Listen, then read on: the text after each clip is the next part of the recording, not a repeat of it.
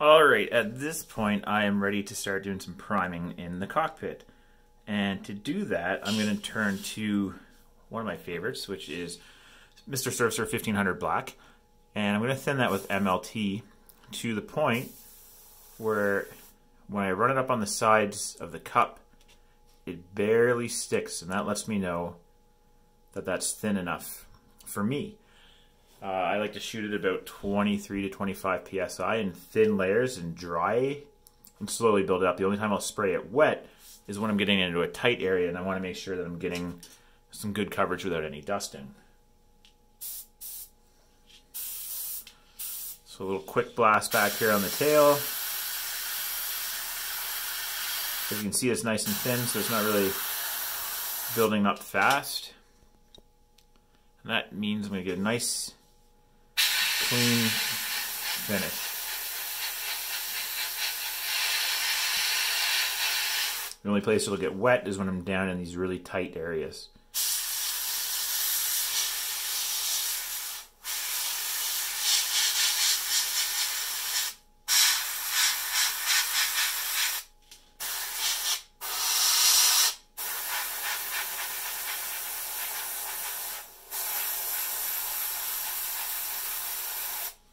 I'm not getting really full coverage on this first pass.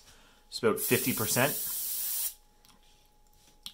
And then the next time I'll just, same thing, nice even movements, and slowly build it up.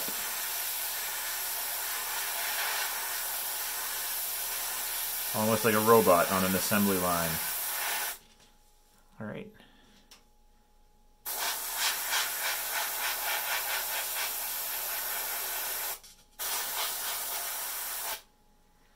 We'll let that dry.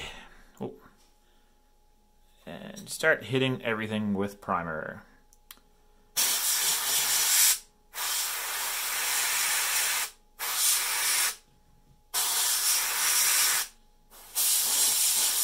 Now everything in here is so tight, I want to make sure that it's kind of wet, and when you see that glossiness, that shows that paint's going a little bit wetter, the primer, which is what I want.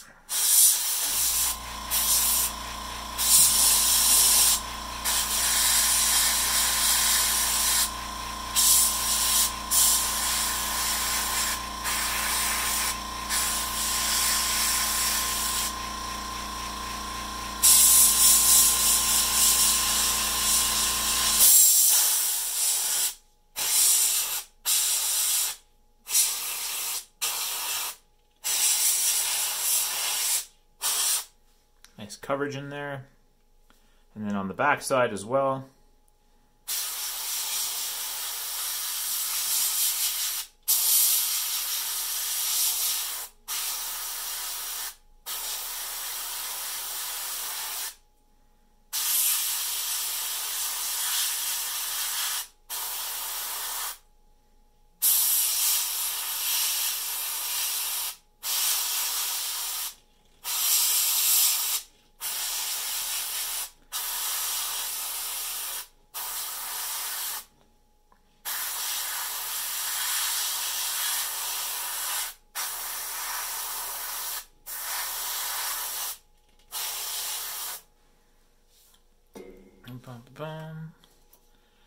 And at this point, you're probably getting bored.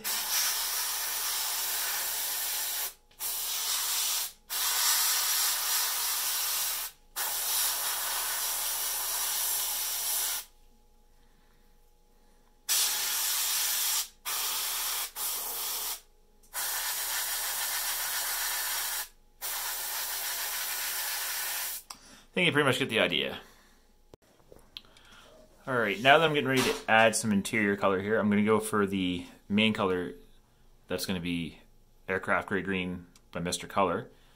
But to get some different tones going in there, the first color I'm going to start with is Cockpit Green, which is a little bit lighter than the than the Mr. Color.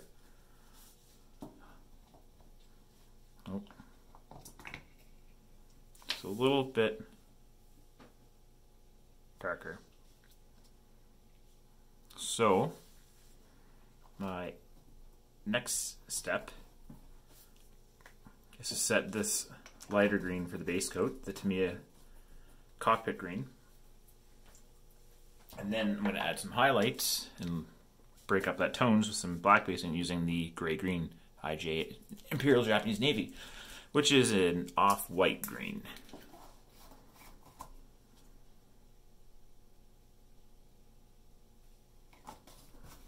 So now that it's all mixed up the same way as before, so it's barely sticking to the airbrush, it's ready to start the base coats.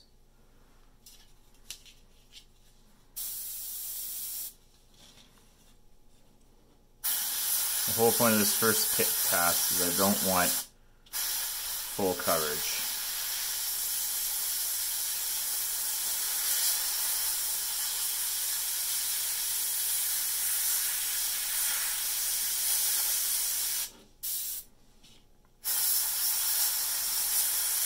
Just want like a cloudy effect.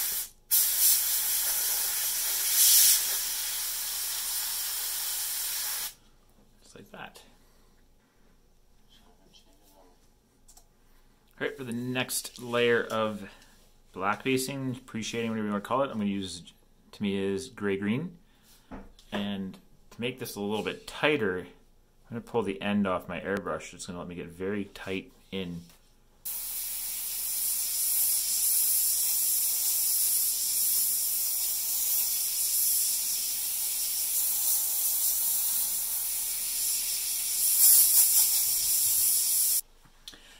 Now that I've got all the pre-shading / tones going on, black basing with the greens, I'm going to come in with the final color, which is the Mr. Color gray-green, and just slowly start building up the filter layer.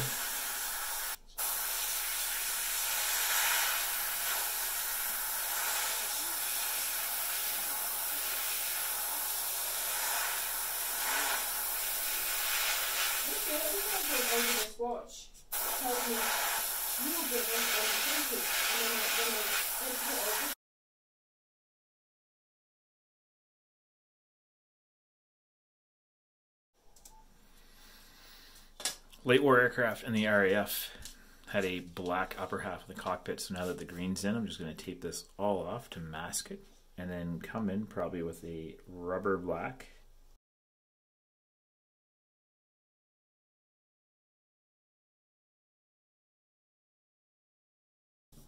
Alright, now that everything has been taped off, which I didn't really bother to show you because taping is taping, I'm ready to bring in the black for this area behind the seat and on the sidewalls in the Tempest. The Typhoon had that as well.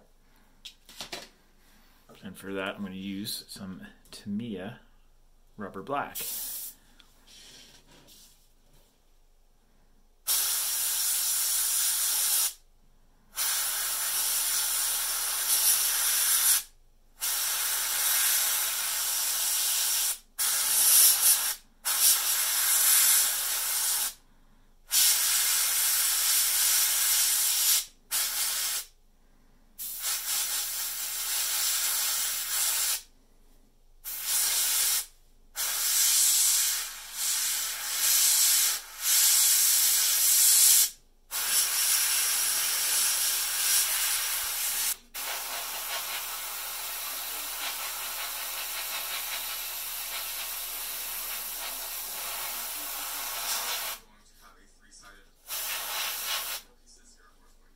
So I thought I was almost done all the painting and left the sidewalls black to do silver, but it turns out that Tempests had these tube structures were silver post-war, and in the Eduard instructions they call for it to be interior green, except referencing some photos, it looks like this top bar remained the RAF nightshade, just to follow along with that same theme in the rest of the cockpit. So what I'm going to do here right quick before I cut this for the night is I'm going to come in here and just spray these lower bars with green, and that'll be most of the base painting done for the cockpit, and then I can come in with oils, highlights, all that fun stuff.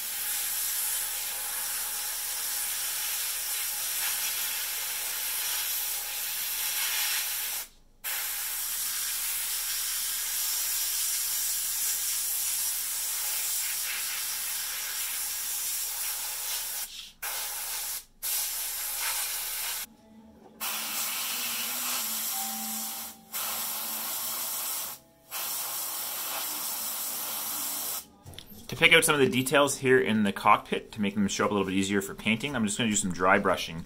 And to do dry brushing, I'm just going to take a little bit of paint on a flat, soft brush like this, unload it into some paper towel, and then if I wipe it on my finger, it's a little bit too much there, this should leave almost just a little bit of a shine, but nothing, no streaks or anything. So then what I'm going to do is take the sidewall here and zoom in. Let's say the switches here. And I'm just going to stick the brush in and gently hit those. And voila, a little bit of detail.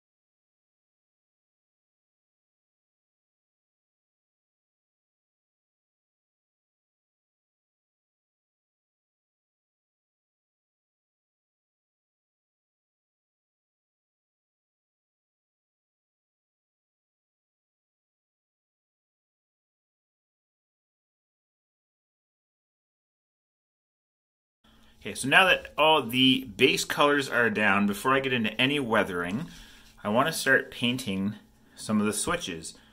There's an option to cut detail off and put decals on, but I don't like getting rid of 3D detail to replace it with 2D detail. So on this decal sheet here, for the switch bank under the left side of the canopy, you have red dots and then the selectors. I'm going to guess those are some type of arming switches. So I'm going to paint those and use this as a reference, but I'm also going to come in and do the console and get that started. So pretty straightforward. Don't use anything special for this. I use hot water. That way by the time I'm ready to do anything, it's cooled down a little bit. I'll put a little bit of Mr. Mark Setter down first, followed by Mr. Mark Softer. And these are cardograph printed decals, so there shouldn't be any issues, touch wood, or it could turn into an absolute nightmare. So the old cutters out, into the water they go, nothing special, just a bowl my wife won't notice is missing. Let it sit in there for about 15 seconds. Until it slides around easily. And of course it flips upside down while it's in the tank. Okay, the numbers are all floating away, so we know this is ready to go on.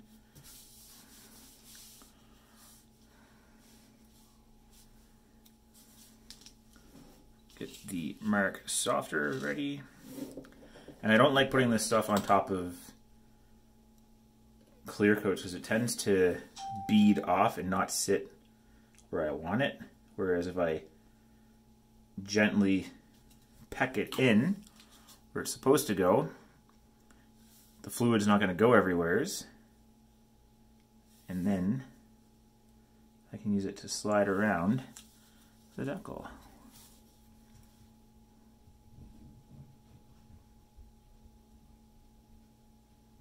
Get this all lined up. Feel like that's in there. And then come in with the Q-tip and just suck out all that fluid, the excess fluid. Bam. Let that sit for a couple minutes and then I'll hit it with the softer, which will help it meld to all those surfaces. All right, next one, pretty straightforward. This is the one thing about the Eduard weekend kits that I like, is this kit costs pretty much the same as an Airfix kit at the same scale. And my dogs are going nuts upstairs. Costs the same as an Airfix kit, but yes, you're not going to have the perks like a mask or photo etch stuff, but really the decals and taking some time to make them look a little bit nicer, putting some gloss into the dials. It's not the same, but you get enough detail that it looks pretty decent. And the puppy has made its way down here. No, this isn't Michael Vick's house. I'm not running a canine fight club. Okay, same thing again.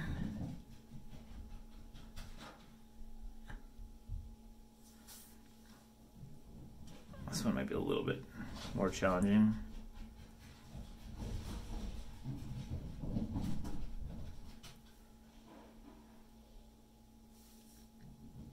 Trying to roll on itself. And that sometimes is what will cause some silvering. Boom. So you're wondering in the background here, I have two dogs. One is, well, they're both rescues. One is a lab and what's probably a mix of collie because she's very intense with how she focuses on stuff, especially playing or just getting in my wife's way while she's doing stuff. And the other one is also a rescue, and it's kind of funny. He looks like he is a Corgi and Border Collie mix. And he's only about 4 months old right now, so him and the other dog are playing lots, all that fun stuff. But anyways, I'm rambling. There's two decals in. You don't need to see to do the third. Like I said, once these are all dry, I'll come in with Mr. Mark Softer. And, well, not while they're dry, when they're soft. Not soft, oh my god, I can't be talking more. When they are starting to dry a little bit, then I'll hit them with the softer. That way the two chemicals can work together. All right, now I'm going to hit these little switches to the left of the cockpit. And to do that, I'm just going to use some Citadel paint, Mephiston Red. I like this for just doing buttons, which is very high pigment paint. And usually I don't even really thin it. It's acrylic base, so it's easy to clean up. And the best part is, because it's acrylic and everything else so far has been lacquer, that if I make any mistakes, I can just come in and simply wipe it off. So we'll go button 1.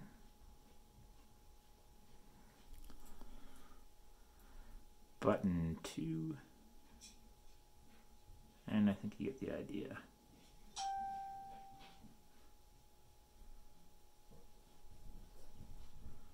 Alright, for the next step for weathering, I'm going to use some Absoling oils. And I don't want to use black because that's too stark. So for the leather on the seat, I'm going to use smoke, which is just a little bit of grayish color. I'm going to use that to blend for leather. And then dust and brown, I'm just going to use for breaking up the greens. And I'm going to turn the brown, shadow brown, into a wash. First thing I'm going to do is, using cardboard for my base, that's going to suck up a little bit of seed oil. Or sorry, yeah, seed oil that's in the paint. Because you see this, what happens is that makes the oil paint dry glossy and makes it take longer to dry. So by putting it on cardboard, that is going to suck out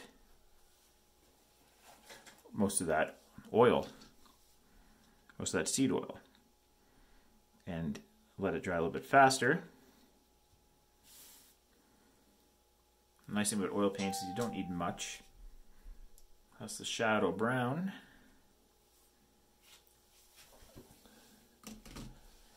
And then the dust, or buff will work as well.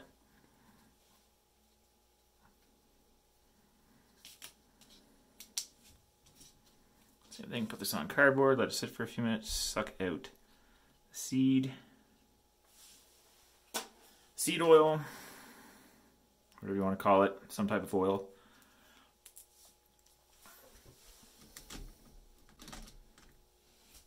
And then for thinning it,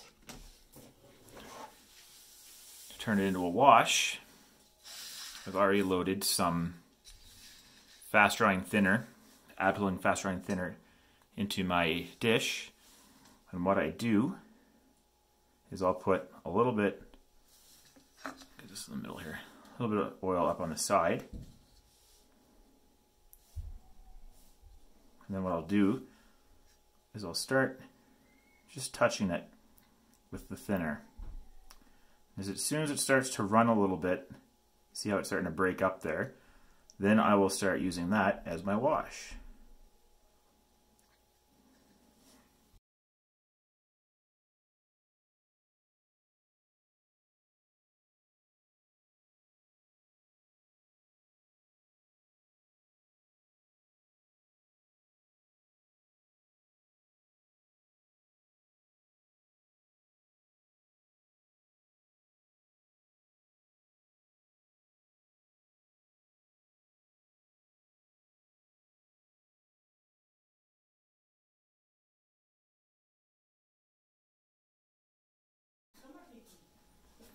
Alright, now to blend this little bit of oil in, I'm just going to use a nice big flat brush. I'll dip it in thinner, pull a little bit of the excess out, and then just start tapping it.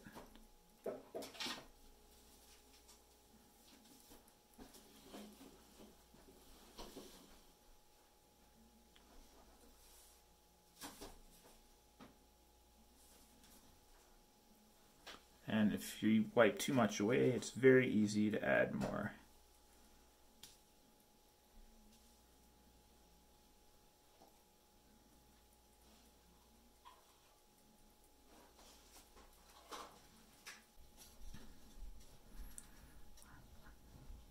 I don't want too much thinner in the brush because then it just kind of floods everything out of the way. So you'll notice every so often I'll wipe the Bristol board, and that just pulls some of the thinner out, and then you'll notice that it's a little bit harder to blend the paints afterwards, which is what I want. And the whole idea here is just have a little bit of grime in the aircraft.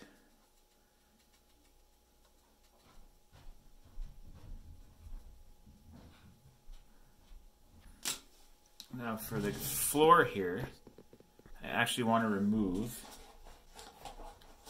some of the oils from the footrests because there's too much contrast going on.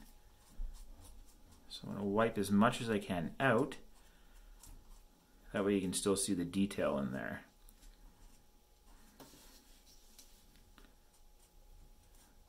You gotta think a pilot with muddy flight boots, walking on the flight line, dirt, mud, that's all going to get tracked into the cockpit. And as much as the ground crew would be trying to keep that stuff clean, there's only so much you can do. If you ever look at the floor of your car in the wintertime, you'll see, you get the same idea. And again, when I put the pilot in here, a lot of this is going to be hidden, so I kind of want to do a makeup effect where there's a little bit of dirt and grime and stuff that'll show through. Normally I would really go to town on this, but because the pilot's going to be in the way, there's really no point. Alright, now using some smoke oil, it's a slightly gray-black tint, I'm going to start working on the leather of the seat. And the point here is I want it to be slightly glossy black to pop more from the back here, which is just that flat rubber black. So to do so, take a little bit of thinner on my brush. Let's see if I can show this here. The thinner on the brush. Unload it. Unload the excess. Get a little bit. Knock off the extra. And then just start blushing this in.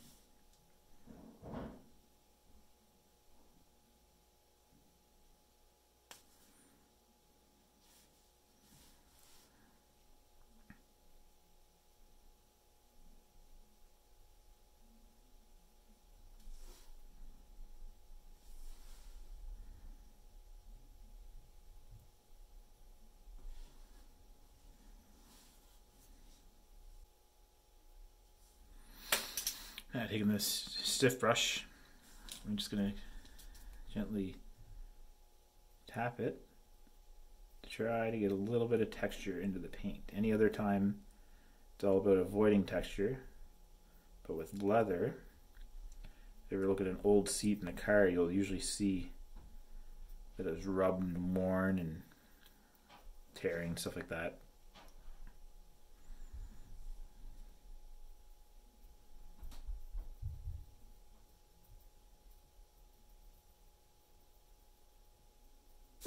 Now with all the basic painting done in the cockpit, the last thing to do is come in and do my gauges.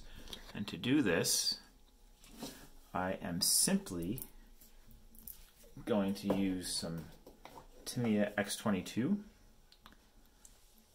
and a brush, and 100% without dilating anything, I am going to simply tap each gauge, and this will give me a nice little patch of clear coat that when it dries will look like a glass of a gauge. And you can use acrylic for this. I've used gauzy, AK gauzy, but I still like I still like the Tamiya X22 because it gives me the same result every time.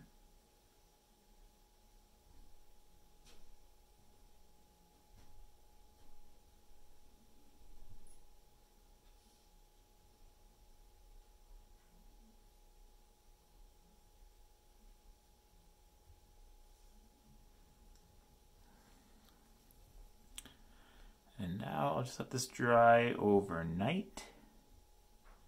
And if need be, add a second coat tomorrow.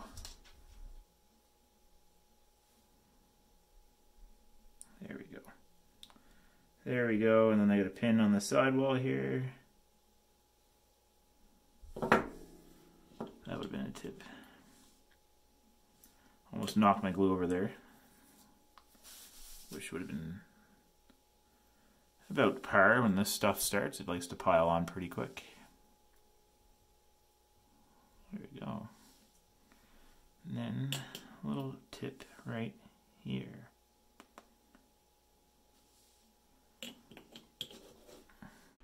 I will take a moment here and apologize for not showing the process of painting the figure. I am not a figure painter. I haven't done very much of it. In fact, other than this pilot, all I've done before was paint some 148 Japanese pilots from the Zero kit I did, and that was just practice.